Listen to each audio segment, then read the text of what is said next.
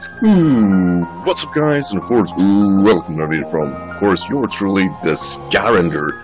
And yeah, I mean, well, tier changes not too long ago. Sadly, due to it being on a Friday night for me, I wasn't able to record it, mostly because, let's face it, it was freaking Friday, so that was not gonna happen. But I gave him some initial thoughts on Twitter for those who follow. If you don't, for those who doesn't, here they are. The tier change this time was not that big, which is good actually. A lot of expected things did happen, and a few really cool things happened. And we're gonna talk about the mods initially, and basically my thoughts, and what I hope to see with that in mind. Like I said, not too big this time, which is good. Because there are really not a whole lot that could possibly happen outside of the BL bans, which could be due to the Mega Pokemon introduced in initial tier be unchanged, or changed basically. But that process kind of starts now, once I think the most of the tier Pokemon has landed. So anyway, without further ado, let's talk about the first model, of course, being Hoopa, who moved from UU to RU. I actually talked about this really early when Hoopa was introduced. I thought it was gonna be a really low mod due to its weakness, 4 times weakness to both Knockout or Dark and Ghost. But Hoopa has proven me wrong for quite a long time. Hoopa is really strong, and when I say that, I mean really strong. 150 base in special attack is actually really dangerous, and it has a really broad move pool. So I think it did really good in RU. I don't think it did initially that bad in UU. If anything, I use it quite well myself, and it hurts. And if your team can adjust to it, then it's going to be really dangerous. Now, Hoopa is gonna do, like I said, a bit well in RU due to initial tier be a bit slower, and I want to see what people do with it. 80 base is actually quite respectable if you're going for Scarf, and also, of course, it works well in Trick Room team. So I have no doubt that this thing is gonna do well, maybe a bit too well even. And the next change is Ampharos from NU to PU. I am actually really surprised that Ampharos did not do as well as initially thought in NU. It is a slow electric mon, and you know, it comes with issues, it really does. Ampharos is not too bad, but probably is struggling, and PU should be a very good tier for it. It's bulky enough to pull that off, and of course with Lyco Statics and Magnet Flux it should do even better. And yeah, nothing really big to it. The top threats, of course, in PU are basically Floatzel, and Ampharos can definitely deal with that. So yeah, I really want to see what happens next with that one. I really do.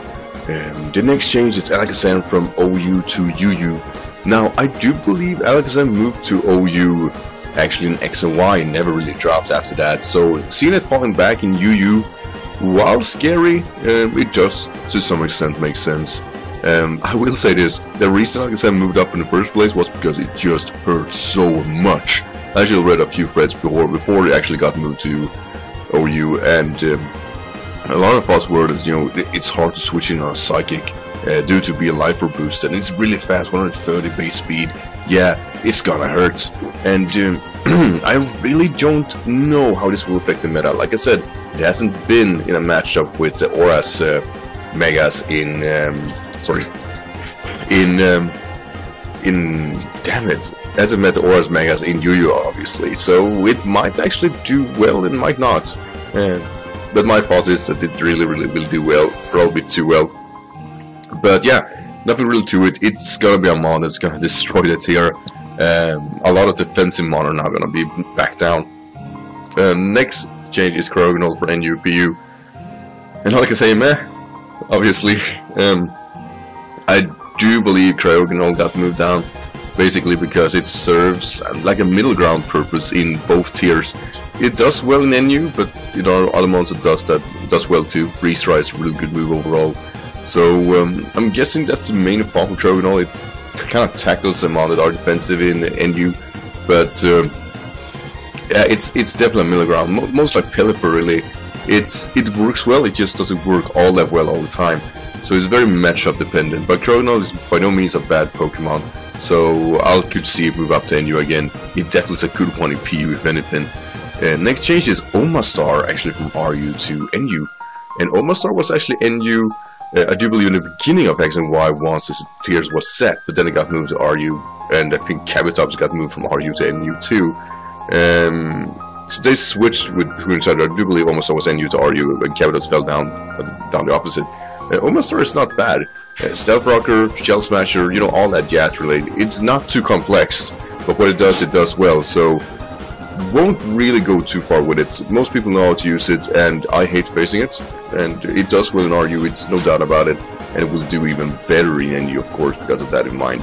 And next change is Barbarical, and pretty much for the same reason. It went from BL4, which were being banned in PU, to being part of NU, which is good, because it's a good NU Pokemon. Now, obviously, it's a more of a, I guess, physical response, so almost sort of kind of the same way. And yeah, nothing to it. Tough Claws, really dangerous, and Barbarical hurts a lot. So yeah, it should do well. Nothing to it. It's a BL4 for a reason, and part of it NU is what it should be. And next one is Piplup from NU to PU. Same thing there as Cryogonal, really. It serves a purpose. It's a good purpose to serve. But it is kind of the middle ground. It does definitely more better in PU than it does in NU. Doesn't mean that it's bad, it just means that it just isn't that good all the time. Next change, Charizard from RU to NU. Very expected. I'm glad to see Charizard in NU, because it does kind of need another speedy farm on this tier, so that makes sense. Definitely can rival Pyroar to some extent, being of course that actually resists fighting, which is a dangerous typing in sorry, in NU. Of course, being Smogon all really, and of course Mesprit and stuff like that can do a number on a lot of teams. So I think Charizard could help. It is Stealth Rock weak, which is one of its the reasons there in the first place, honestly, because it's a fast mon. It is just as fast as Typhlosion, I believe. So I really want to see how it does there, but I have no doubt it's gonna stay in NU. But it's gonna be a good NU mon, good special attack, good speed, decent attack if you want to use the Belly Drum set and Dragon Dance, and Bit Brittle has access to roots, so you can work around that. But yeah, speedy Farmon that could do a lot of things, always nice. So the last change is Mega Gyarados being allowed now in UU, which I will say, shit. Obviously though, Mega Gyarados is not necessarily better than regular Gyarados, but you know, the combination is there, and it is dangerous, and it could do well. And it usually only serves one role, being of course being a Dragon Dancer, and losing the flying type is both a, you know, blessing and a curse. Be of course weak to fighting after that change. But yeah, and of course Fairy 2, which is just splendid. Mega Gardevoir is gonna have a really good time with that mon. But yeah, we can't really go too big with it. Like I said, I do believe regular Gyarados are just as good as Mega, so it's up to see basically what happens. But Mega Gyarados could be, due to its extra power, be even more dangerous to the potential meta. And I hope to see a lot of more fighting mons. Mienshao is going to be doing well against it, but also it's the same thing there. If there isn't a Mega, Mienshao is going to do poorly against Gyarados, and that kind of falls the same way with Machamp and stuff like that. So that's something that could be troublesome. Like I said, kind of the flying Mega, or the flying and darkness, you know, contradict each other, is actually fairly dangerous. It kind of is. I do believe Gyarados can do well against Alakazam at least, but that's about it. I really want to see what happens to this tier, and that's probably the biggest chance to get it with Hoopa, of the mons that are not only dangerous but potentially broken for the tier. But you know, that's up to see. They haven't been tested yet, so it's easy for me to say that they are too powerful, but who knows? I mean, I said that Hoopa was possibly a bit too powerful for UU, and it keeps falling, so I've been wrong before, and you know, I'll probably keep doing that anyway.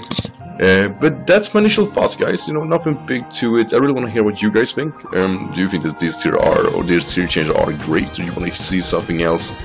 And yeah, do you want to see, like me, you know, what happened to Conqueror or Sylveon? They're still so close of dropping, but still no drops. I hope the bigger change are in Mars, actually. So hope to see something there at least. But yeah, like I said, I want to thank you for watching, and I see you in the next video. Until then, take care. Bye.